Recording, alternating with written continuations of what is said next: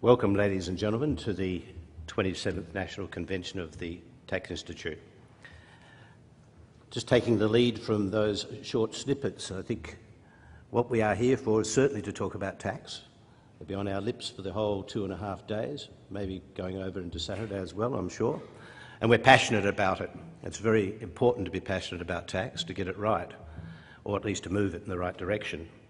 And I think one thing we have learned in the last 10, 12 years is that we all know that cakes do suffer GST. There's no doubt about that. This convention is the Tax Institute's premier event. It's where we do celebrate the Tax Institute, we celebrate the involvement with tax, all the educational aspects of our convention, but it's also about fun. Those last few overheads, PowerPoints and photographs did show that we do have fun. So I enjoin you to enjoy every aspect of the convention. We've got a very, very extensive, fulsome, spectacular program for you this year. We've got a great number of extremely well-known and acknowledged speakers in the tax sphere and outside the tax sphere as well, as you will see shortly. The Tax Institute's predominant objective is education, and in most respects that's what this convention is about, to push the boundaries of education, to ensure that professionals in the tax arena are well versed in the very complicated tax laws that we in some senses have to suffer, but at the same time also enjoy the mastery of. At the same time, we continue to build our reputation as an authoritative opinion leader and driving force in attempting to improve the tax system.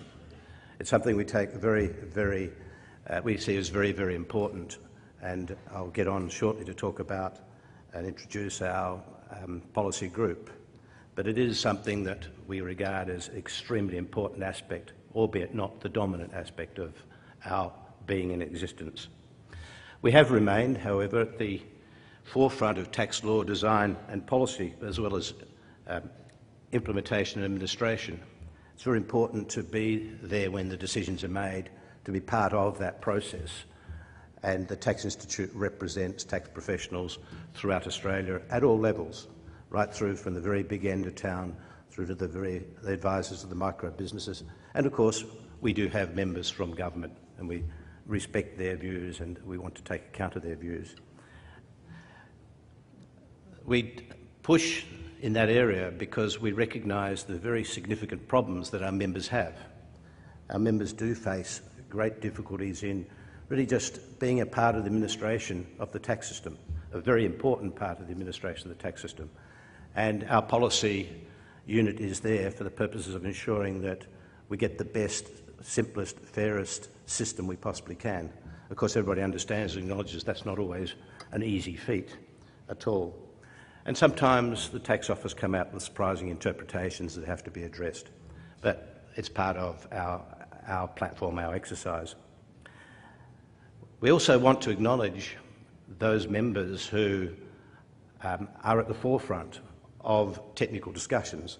Our technical subcommittee members, they are invaluable to the Tax Institute and invaluable to all our members because they keep us abreast, Tax Institute, abreast of all the industry reaction to particular issues that arise, as well as providing the very important technical depth and understanding that is required to be called upon from time to time.